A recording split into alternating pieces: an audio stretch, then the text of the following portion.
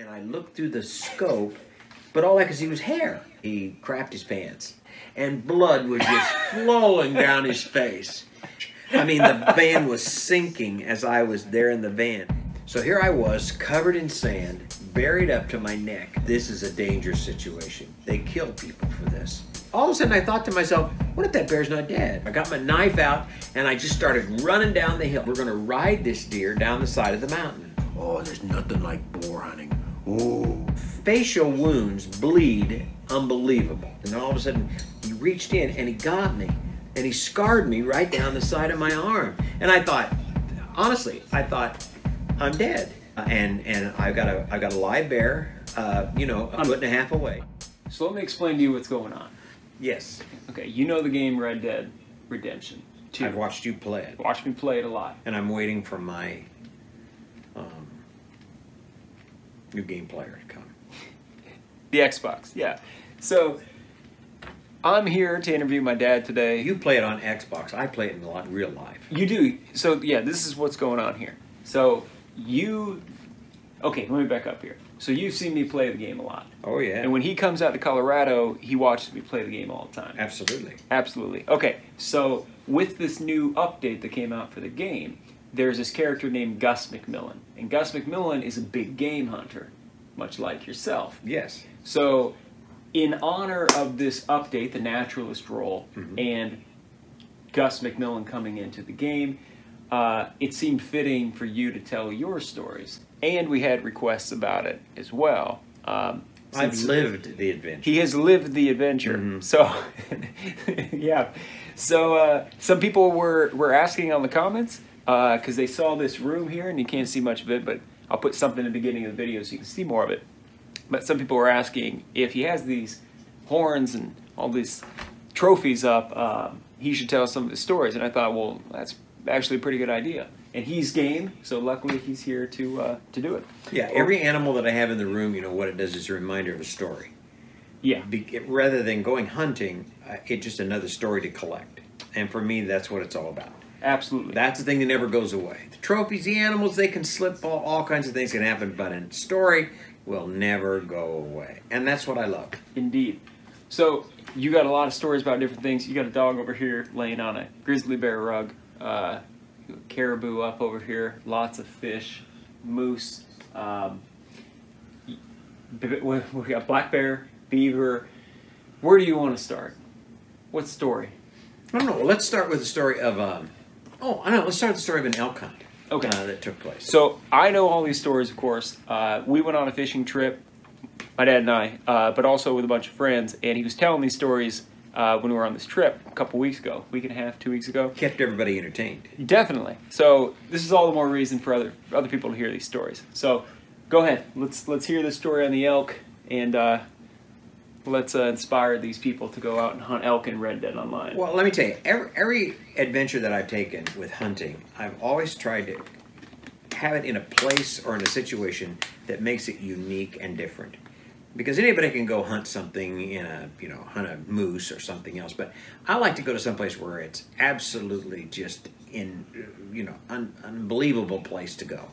And I love it because then it has a greater story for it, because I like adventure.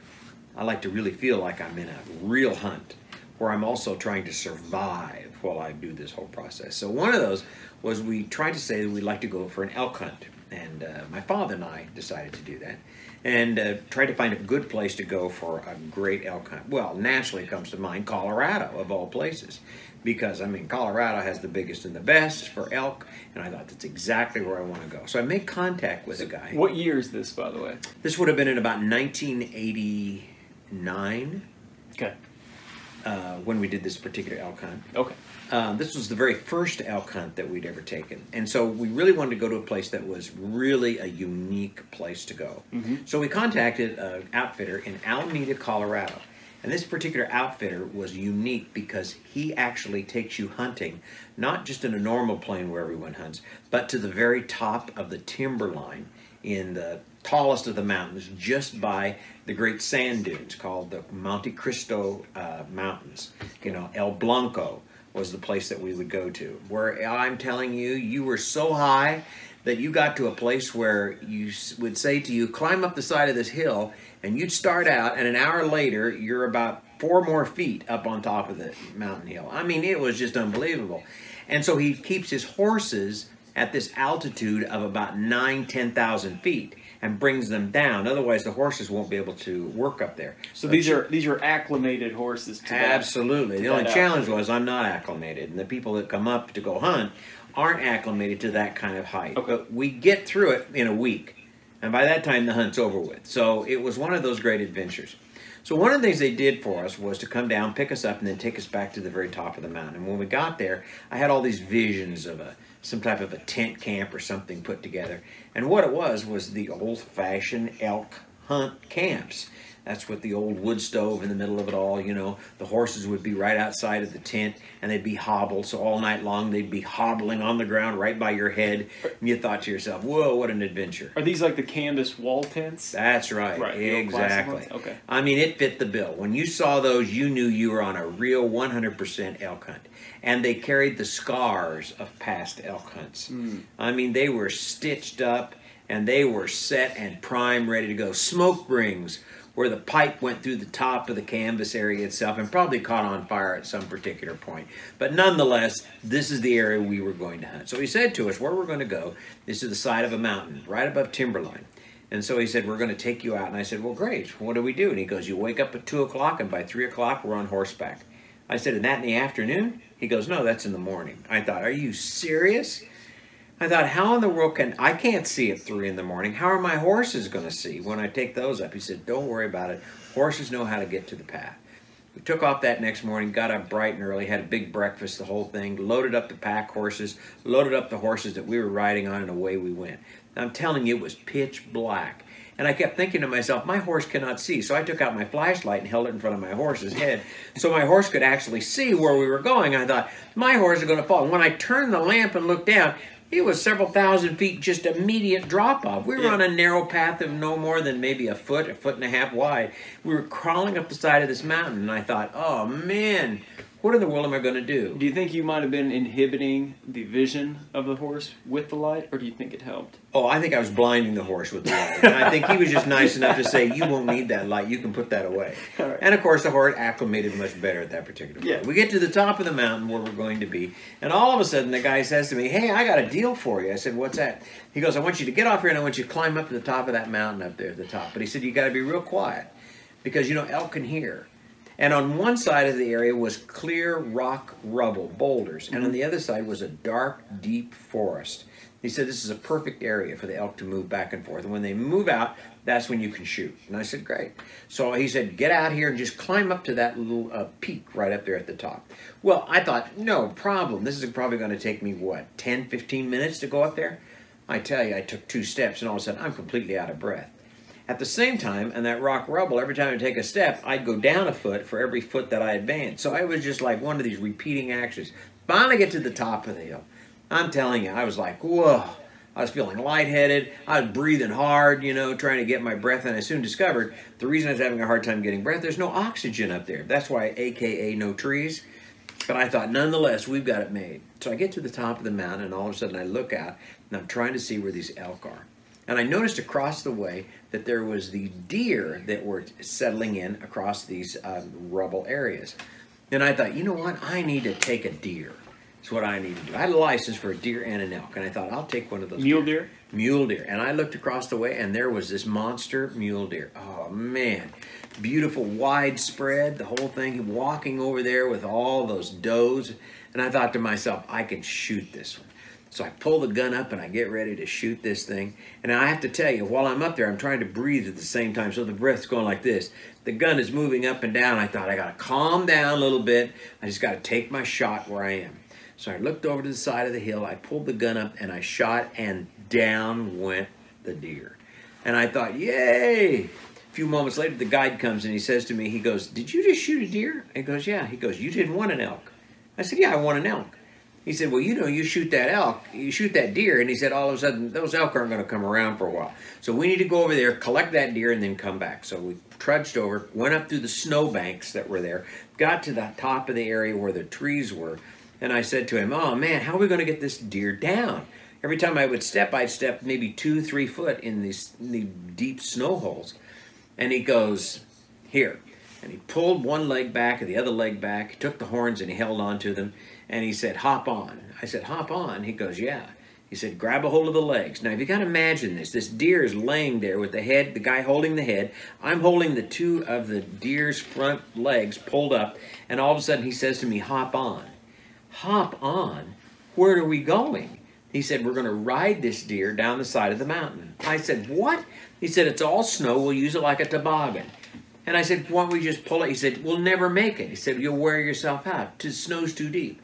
Hop on. And I'll never forget, as I watched him as he used that deer to move us down the mountain and adjusted the legs in order to make sure we avoided the trees as we got down to the bottom of the hill itself. So you rode it down like a sled? We rode it down like a toboggan sled.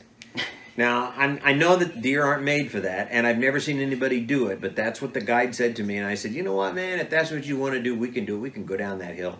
We can make it to the very bottom. So that was the piece. All right, so you got your deer. Got the deer. I'm feeling real good. The next day, I thought I'm going for elk today. So I went back, let us off, up at 2 in the morning, on the road by 3. Get up, walk up, so it's in the pitch black. He said, now you've got to stay hidden, because the elk have great sight, and they'll be able to see you from a great distance. Well, I sat up on that mountain, and all of a sudden the sun came up, and it was getting hotter, and I thought to myself, man, it was great. But what I needed to do was go to the bathroom.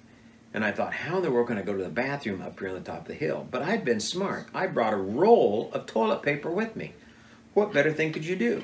So all of a sudden I prepared myself for a respite. And as I did, all of a sudden I kicked the roll of toilet paper.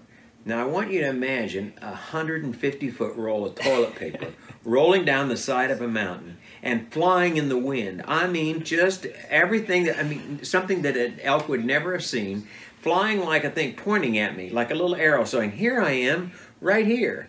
And I thought, oh man, so I'm trying to pull that toilet paper in as the wind's blowing it around. I finally get it all the way in. I thought, oh, this is not going to work. I'm never going to get myself an elk. So I was sitting there, the day came to an end, nothing happened. I thought, man, I got to crawl out of here. So I said, you know what, tomorrow I really want to go for a great event. She said, I've got a great thing for you. He said, there's a high mountain meadow. And he said, this meadow is a perfect place for you. He said, in fact, that a lot of the elk come in, but they come in late in the day, almost towards evening. But he said, I'll take you there tomorrow. And then I said, I want to put you in that place. I want you to stay there through most of the day. And then I want to wait and see what you can come up with. So I remember the next day, got the same thing, brought it out, left my flashlight down, didn't want to put it in the horse's eyes. Get up to the top of the hill.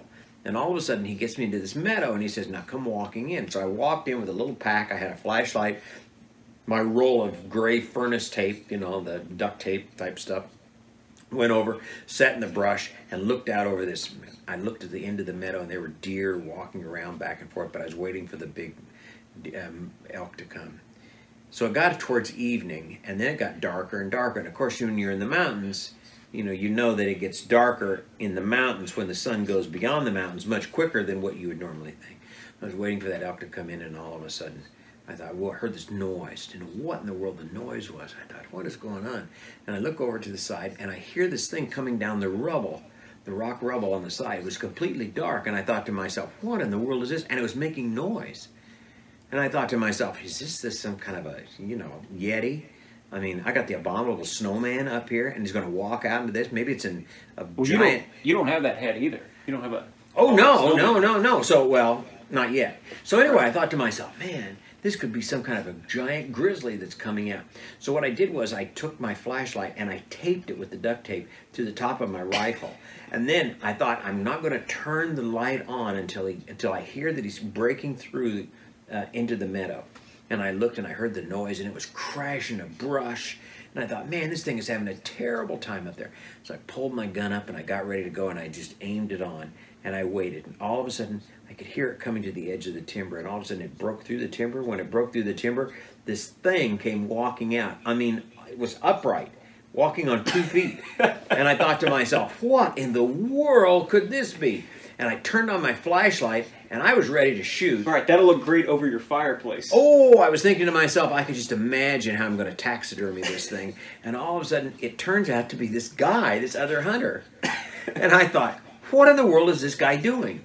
He's not even hunting in my area. He's on the other side of the mountain. And so I went and I yelled at the guy, and he finally came over to me. I said, what happened? He goes, oh, man. He said, I shot an elk. And he said, I tried to go after it. And he said, I got lost. And he said, so anything I could do is go to the top of the mountain. I got to the top of the mountain, and I didn't know where I was. So I decided to come down another hill, which brought me into your valley where you were. And he said, I've been sliding down those rocks. Look at my clothes. Look at me. He said, I'm all cut up. I said, you were sliding down those big boulder fields. He goes, yeah. He said, I was completely lost. I finally got to the bottom of the hill. I fell into all the brush that was at the bottom and the trees. I tried to work my way through the trees, completely dark. I didn't have a gun. I didn't have a flashlight. I had nothing. It was just me. I left it all back there because I was just going to go find the elk and bring it back over. Oh, man, he was in a terrible time. So anyway, he gets the elk back over. So anyway, I'm sitting there with him, and he's telling me this whole story. So finally, we waited, and I said, well, the guide hasn't come to get me yet, so let's just wait. So about 10:30 at night, here came the guide.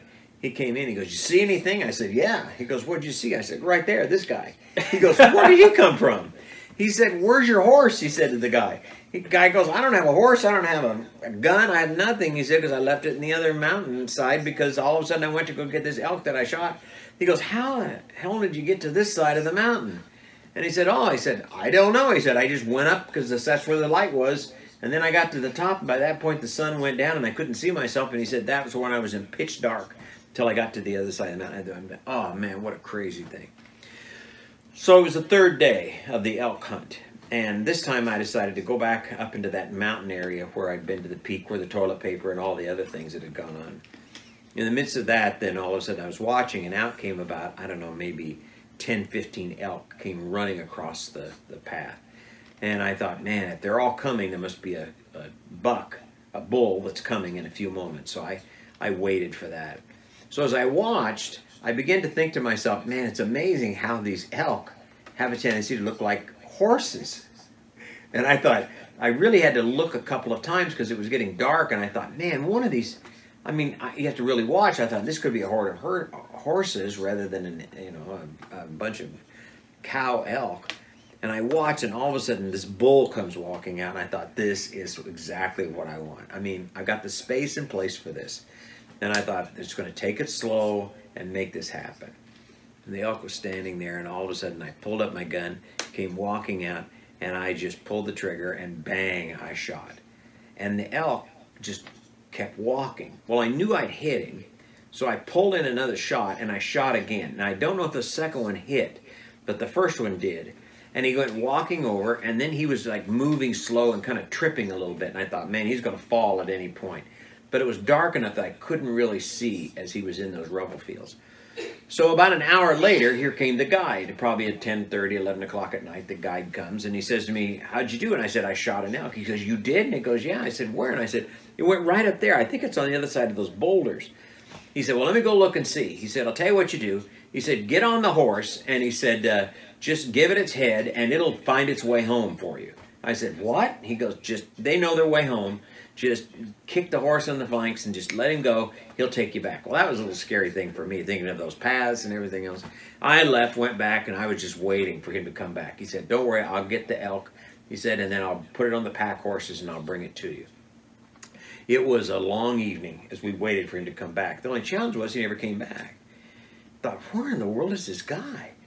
I mean, he's supposed to come back with my elk. Where is he? And he said, you know what? He said, you know, they said he was here, and he's got everything he needs, so, you know, we'll wait and see what happens. Well, we waited, and then early the next morning, here came the guy back to the tent. And I said, oh, did you find the elk? Nope. I go, you didn't? He goes, yeah. No, I want to tell you the story. He said, you know, I went up to where you said that elk was on the other side of that boulder field, he said, and I looked, and it was like bedded down, but it stood up and it kept walking. But I could see it was bleeding. So he said, I thought, man, I can take care of this. So I got over the side of a hill, kind of a steep hill, you know, and the elk was there. And he said, so I decided, how in the world can I get this elk? Because I don't have a gun, he said. I thought I have a knife with me, but I have no gun. And he said, the only thing I could think of was, he said, trying to be creative here, he said, I'll go up the side of the mountain, and I'll get above the elk. And then, what he said, when the elk comes walking by me, I'm going to run as fast as I can down the side of the mountain, and then I'll hit the elk just like a football player. Bang! I'll bash into the elk, knock it over. And he said I took my knife with me, because then he said what I was going to do was grab the knife as I knocked the elk over and slit its throat. So he said then I could have the elk done. I could bring it back. Now this is in the middle of the night. He's doing this. All of a sudden he gets up there to the hill and he thinks, oh God, man, I got this all set and ready to go. So as he gets up there, all of a sudden, I said, so what happened? He said, you know, I got up there and all of a sudden I looked down and there was that elk and it was standing right there. He said, as I looked at it, I had a flashlight, little teeny thing, but at least I could see where it was. So he said, okay, so I got my knife out and I just started running down the hill. I didn't yell or anything. I was just trying to be as quiet as I could, but I was running down that mountainside, you know, with not much of light at all, trying to hit this elk sideways. He said, I ran down and all of a sudden I got right up to the elk, and all of a sudden, just as I got up, the elk stepped back. And he said, I rolled all the way down the mountain. He said, I rolled and rolled and rolled and rolled. I lost my knife. I have no idea where I'm at.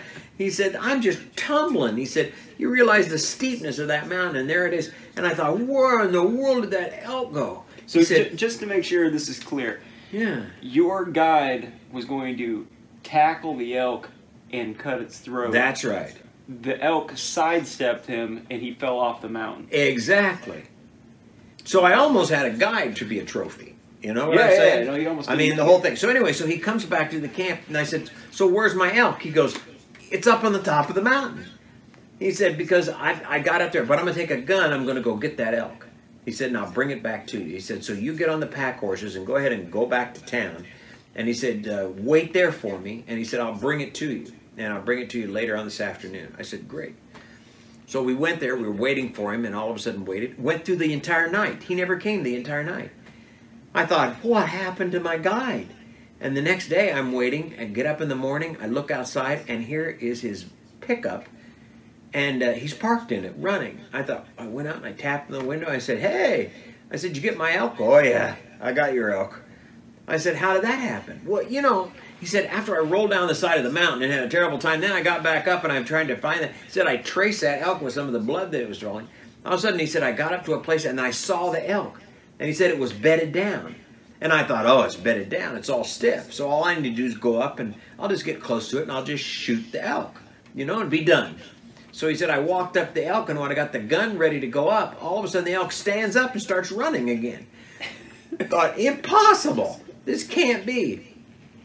I said, what did you do? He said, I just kept running after that elk on the side of the mountain until finally, he said, I got to a point where the elk stopped. He said, I pulled the gun up and I was ready to shoot, and the elk fell over dead. Fell over dead right there on the side of the mountain. He said, all this adventure, I even had the gun ready to go. He said, I was ready to shoot, and instead he said the elk falls over dead. So he said, I got the elk, got it all clean for you, and now I got it down here, and so it's no problem, and here you are. And I thought, are you serious? He goes, yeah. And he goes, well, I was coming down, but he said, I want to tell you what happened. I said, what happened? He said, well, I had to put it on the pack horses. He said, we string them up, you know, with about 4 or 5 horses in a pack string. We were coming down the hill, had your elk on the back of some of the horses. And he said, but since we're going to break camp soon, I had these 20-gallon propane tanks hooked on. Well, he said, as we were coming down the mountain, all of a sudden, one of the horses got spooked, hit a tree, knocked the valve off the top of the 20-gallon LP tank. It started hissing. The horse thought it was a snake, took off and ran, and I lost every one of my horses with your meat. They all were running away thinking that somehow there was a giant rattlesnake that was trying to get him. He said it took me half a day to get those things into the evening. So finally I got the horses found, got your meat, and that's how I'm here with your meat. He sounds like a good guide in some ways, but unlucky. You know? Unlucky, I tell you. This guy was Mr. Adventure, and I think this really taxed him out. I think he finally had met his match, you know, at this particular Never point. got it again. You know what? I really wonder if he ever did, because I have no idea whether he actually took that on again, because how much time? That's an adventure. So most guys shoot an elk and they clean it, everything's ready to go in a Sure. couple of hours or something. So how much time passed from when you shot the elk and when he was back in the parking lot? 2 days. Oh man. 2 days. Oh, it's so That's good. because by foot he's trailing up and down these mountains at about 11,000. I think it's 11,500 feet or 12,000 feet is what this mountain is. Yeah. It's El Blanco. He's traipsing up and down the side of this mountain trying to find this elk so he can claim it and get it back from me. I mean, I love the guy. He was a great dude, and it was a fun thing. But I think it was the only time he ever spent 2 days trying to get an elk that refused to die. It would lay down, it would come back up again. He tried to knock it over. He's the one who fell down the side of the mountain. He finds the elk. All of a sudden, the elk stands up and runs away. Then he goes and gets a gun, comes back, and just when he's ready to shoot the elk falls over dead. 2 days later. 2 days later. And then he loses his pack animals who are running around with the meat on top of their pack straddles. And That's tough. anyway. That's tough. I mean, I got several of those stories I could tell, but No, that of was course. what happened with the. That's what happened with the elk story. So it was a good one.